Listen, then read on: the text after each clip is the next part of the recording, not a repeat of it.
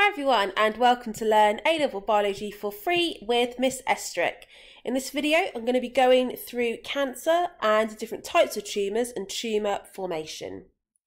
So first of all, just what we mean by cancer.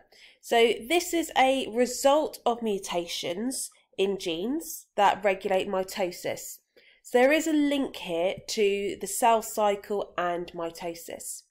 So if you do have a gene mutation in one of the genes that regulates mitosis, you'll potentially create a non-functioning protein. And that protein, which role normally is to regulate mitosis, so indicate when mitosis should begin and when it should stop, if it's now non-functioning, that won't be the case. So you get this uncontrolled mitosis or cell division, and that creates a tumour. And some of these tumours are cancerous. So there's two types of tumours. You can either classify a tumour as being benign or malignant. And that's what we're looking at here, a benign tumour and a malignant tumour. And you can see some obvious differences in their appearance, but we'll go through all of the differences in a lot more detail. So benign tumours, first of all, these grow potentially large, but at a very, very slow rate. They're non-cancerous, and the reason for that is due to these key properties. So benign tumours produce this adhesion molecule or this sticky substance, and what that does is it causes the tumour cells to stick together, but also to stick to a particular location in the body. So one particular tissue. These tumours are also often surrounded by a membrane or a capsule, and that makes sure that the tumour that is growing sticks in one place. It cannot break off and spread, and that makes it much, much easier to remove by surgery, and it means they're very unlikely to return because all of those tumour cells are contained within this membrane. So for that reason, the impact of a benign tumour is localised to the area that it's growing. It's often not life-threatening because it's much easier to remove by surgery and it can't spread, but it does depend on the location of the tumour. For example, even if it's a benign tumour, if it's in the brain, that is still very dangerous because it's very difficult to remove the tumour from the brain without damaging the brain tissue. And also, if the tumour is growing, even if it's growing slowly, that's going to be putting pressure on the brain against the skull and again potentially damaging brain tissue.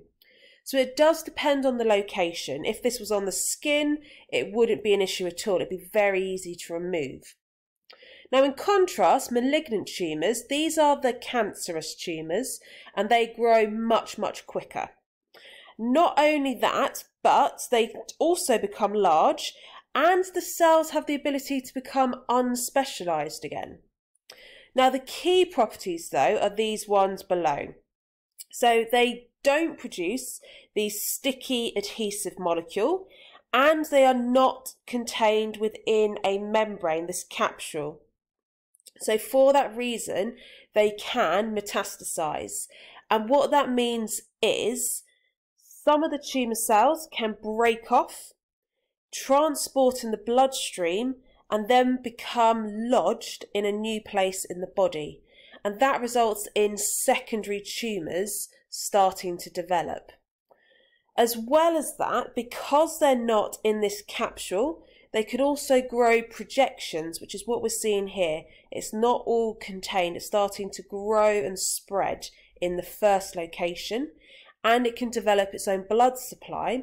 And once it has its own blood supply, it's getting lots of oxygen and glucose, and that is why the cells divide more and more rapidly. So it can be life-threatening, mainly because of the fact that it's much harder to remove these tumours and to make sure you remove every single one of these tumour cells so you don't get reoccurrence. And that's because of this metastasis. And if the tumour has spread to new locations in the body, in order to remove that cancer, you would have to remove every single one. And sometimes it might be hard to locate every single cancer cell. Sometimes they might now lodge in organs which would be very, very dangerous and harmful to perform surgery on, to remove parts of, for example, the lungs. So that's why with cancerous tumours, so malignant tumours, sometimes surgery is an option. If it is an option, it's often complemented with radiotherapy or chemotherapy.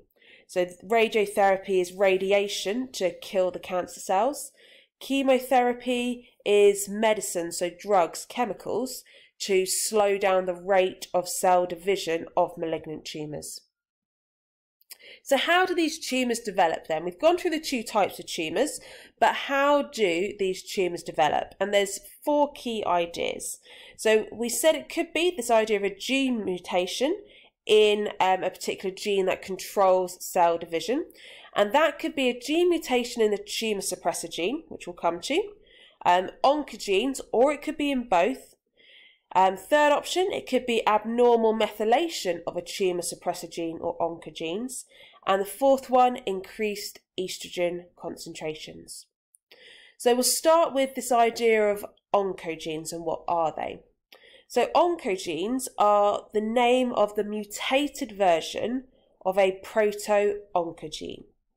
And the proto-oncogene creates or codes for a protein which is involved in controlling cell division. And the part of cell division or mitosis that it's involved in is it initiates DNA replication in interphase. So that gene is needed. It's needed to initiate that DNA replication so mitosis can occur when the body needs to make new cells. However, if you do get a mutation in a proto-oncogene, we then call it an oncogene. And that can result in that oncogene being permanently activated, meaning it will constantly cause the cells to divide, even if you don't need new cells in that location. And that's how you end up with these tumours, this excess growth of cells in a location they should not be in. So the other gene which controls mitosis and the cell cycle is tumour suppressor genes. Now these ones, the name pretty much tells you what they do. So these are the genes which produce proteins involved in slowing down cell division. So it starts to slow down mitosis to end the creation of any new cells.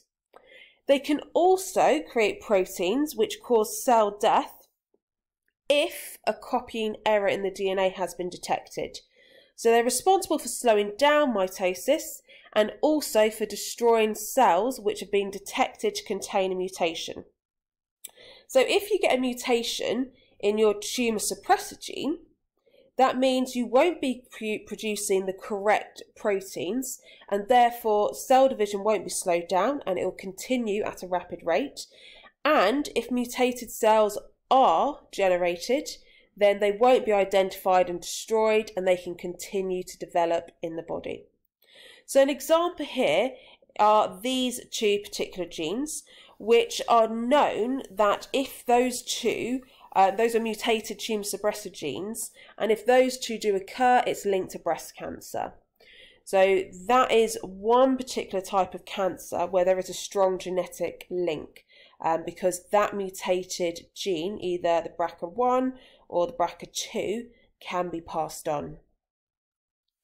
So the next one links to the idea of epigenetics. And if you've not seen my epigenetics video, I'll just link it up here so you can fully understand epigenetics first.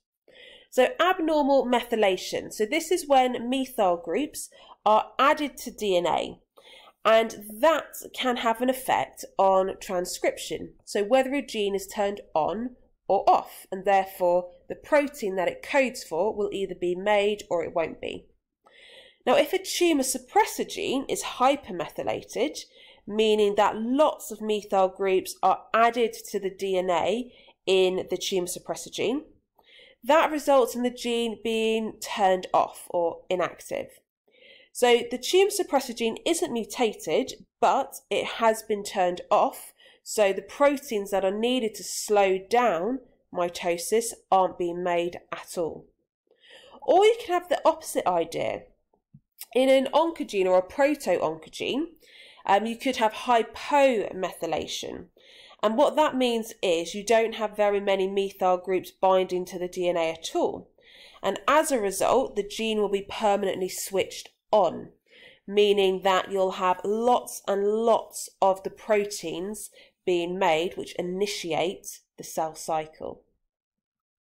So the last idea is increased estrogen concentrations. And this one links to why women are more at risk of developing breast cancer as they get older, and in particular after the menopause. So before the menopause, estrogen is produced by the ovaries, and that is to regulate the menstrual cycle. But once women go through the menopause, estrogen's not made in the ovaries anymore, and instead it's made in the fat cells in breast tissue. And that's what we can see here, some of those fat cells in the breast tissue. And that will then mean that estrogen is mainly being produced and it's localized to that breast tissue. And that is what is causing this link to breast cancer in women post-menopause. And the reason for that is that estrogen can interfere with the transcription of the genes involved in the cell cycle. Now this has an even bigger knock-on effect because that can result in a tumour starting to be produced. And then a tumour itself can result in even more estrogen being released. And that will then result in the tumour increasing in size.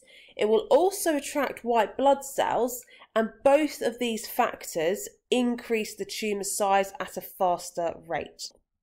So the last paragraph just down here is explaining what I was saying earlier, so why estrogen has this effect. And it's thought that estrogen can activate a gene by binding to a gene that initiates transcription. So therefore, if that is the proto-oncogene, that proto-oncogene is permanently turned on, and therefore it's constantly producing the protein which activates cell division. So that's why you get the tumour in the first place. And because you get an excess of estrogen in the breast tissues after menopause, that's why the tumour develops in the breast. And the reason the tumour grows so rapidly is because the tumour encourages even more production of estrogen. So that is it for our cancer and different types of tumour lesson. Hope you found it helpful. If you have, please give it a thumbs up.